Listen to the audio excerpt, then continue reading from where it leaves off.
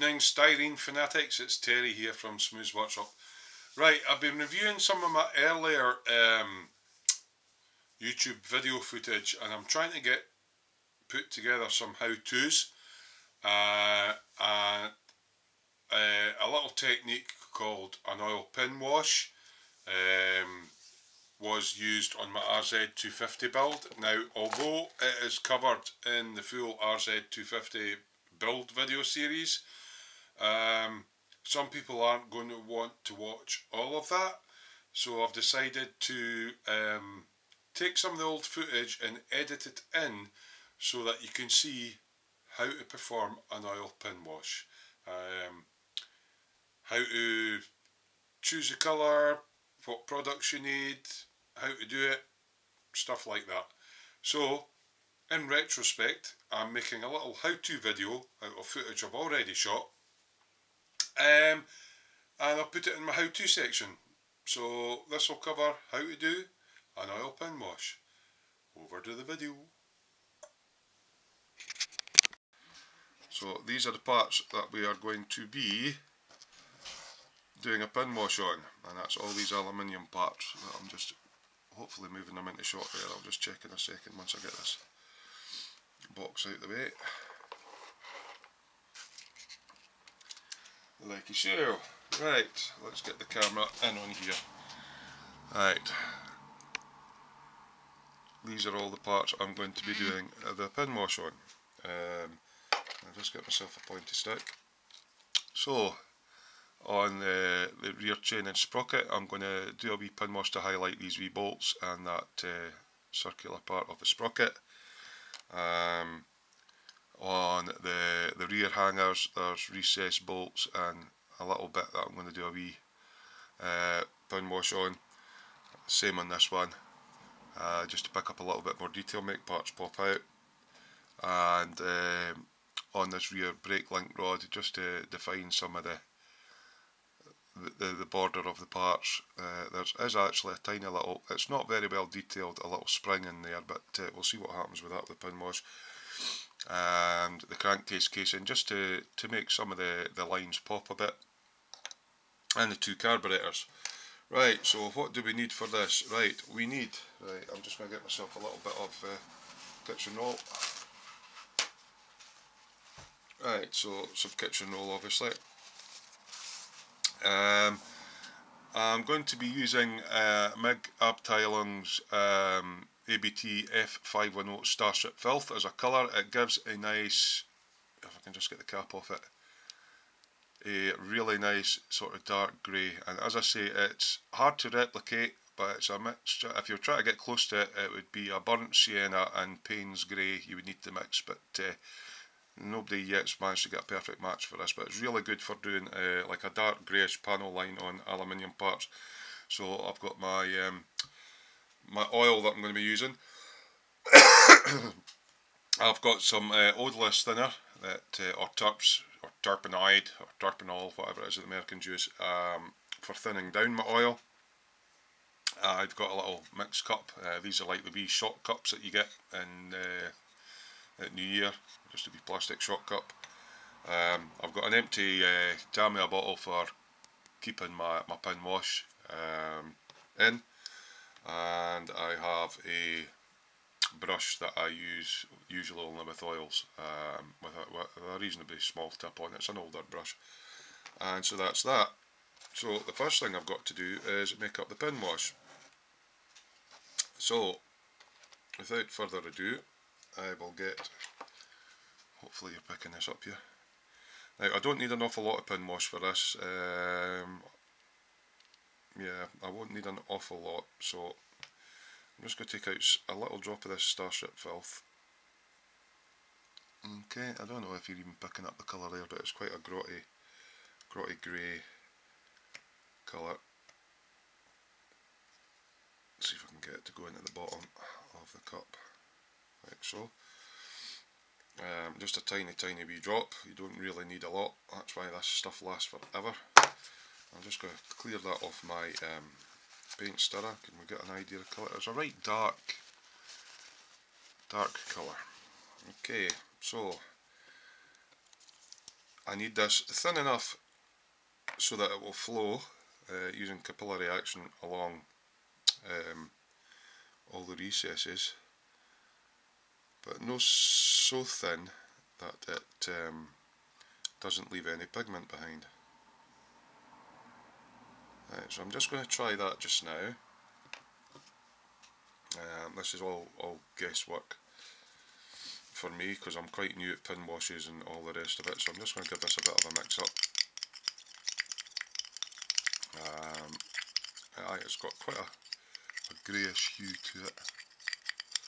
Don't know if you're picking that up at all. I'm just giving that a good wee mix in there.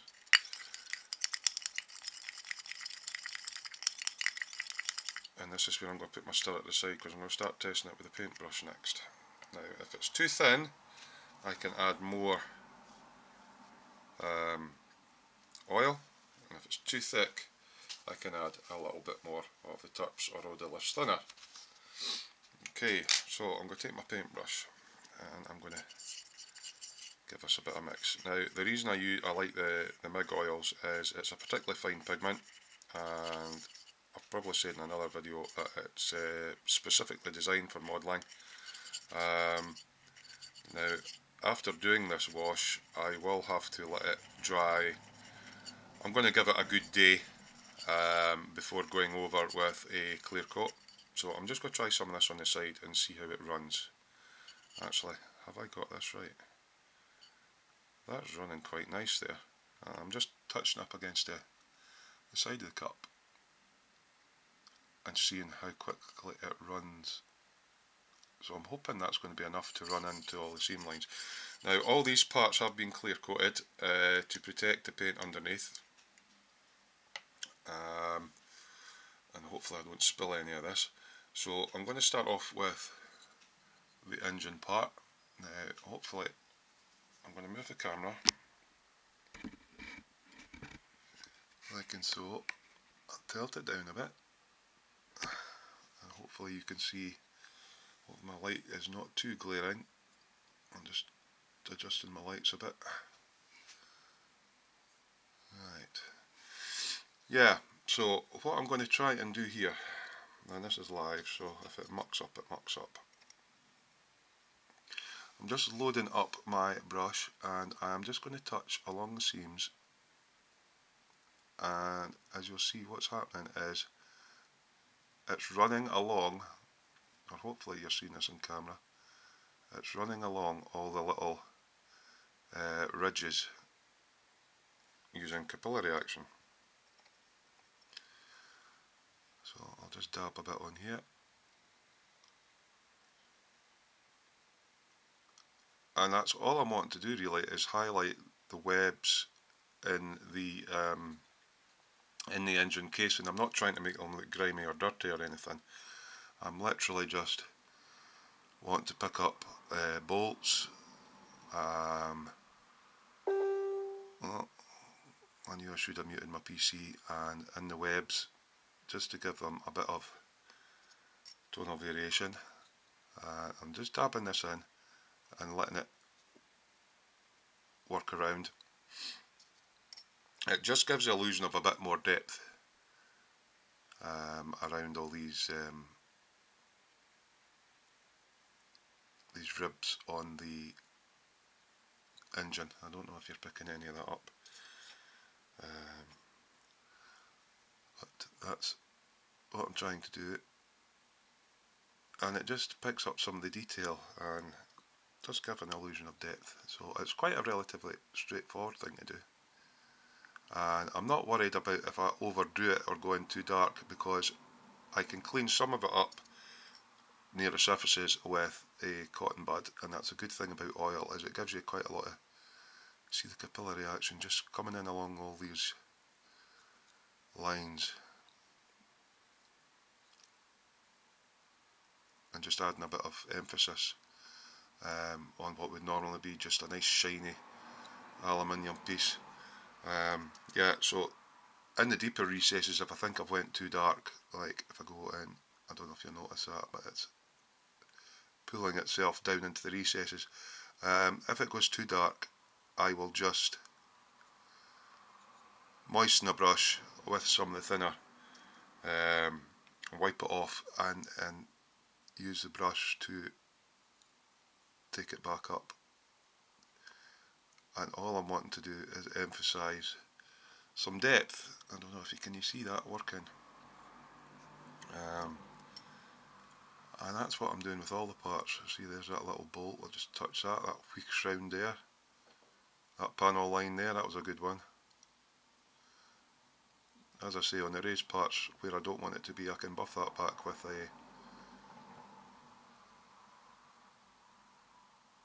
a cotton bud, so I'm not being too worried about it. And there's what I'll see if it'll come along this one. See, perfect, it's just running along and it's just bringing the definition out on it slightly. This little bolt here around the bottom of it, again this seam line in here, that bolt a wee bit along just to give a bit of shadow in there. There's a wee line there. Not worried about going too heavy. As I say, you can just come along later with a cotton bud and go, oh, that was a bit heavy, I'll take that off, and just redo it, which is the beauty of working with oils. Right, so coming up around onto the top, right, there's a nice wee bit there, and there. I could possibly have used a finer brush, but this is just an old brush that I've been using with oils, and see the wee bolt there, and it's just wicking its way around all these parts, adding a little bit of emphasis on where the parts are, and it's just creating the illusion of depth. And picking some of the parts out. I'm getting quite good at the mix on this. That was quite a good guess. It's actually flowing quite nicely. You see that running along there, and that's just picking up that little seam. I'll let these dry a bit before I start cleaning them back or wicking them up, just to let the turps. See, it's picking up all the, hopefully you're picking all this up on camera. It's wicking along all the seam lines, and just adding just that touch more definition. That's really actually coming up a lot better than I anticipated. It's coming up in all these parts and it's just bringing them out.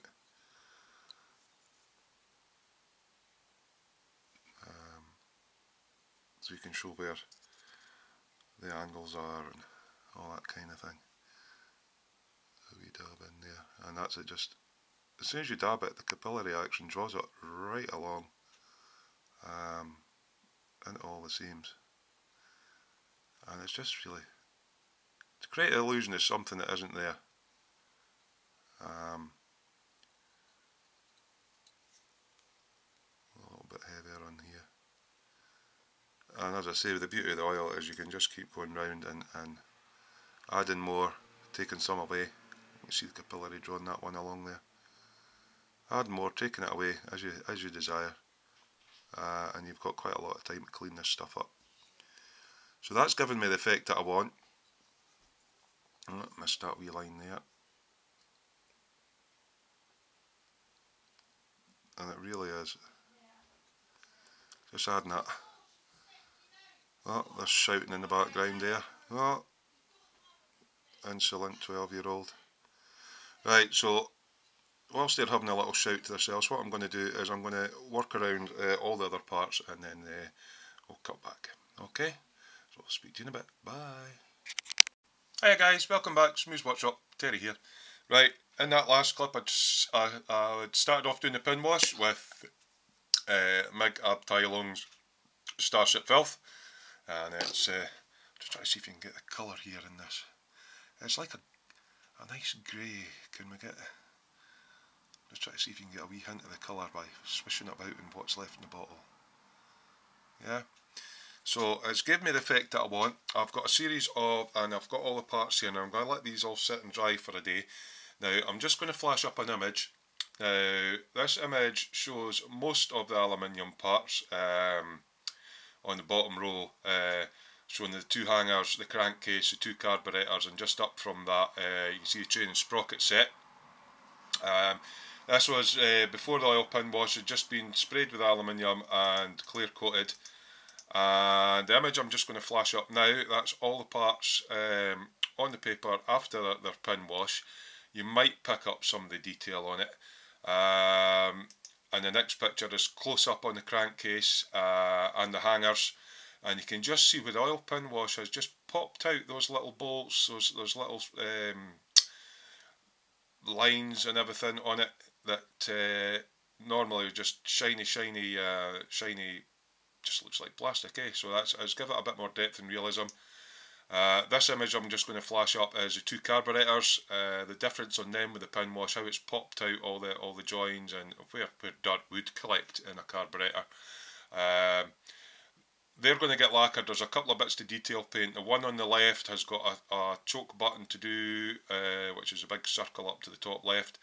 And you'll see 2 round dots in the middle of the carb. The bottom one on both of the carbs is the idle adjustment screw, and I'll be doing them in a sort of brassy goldy colour.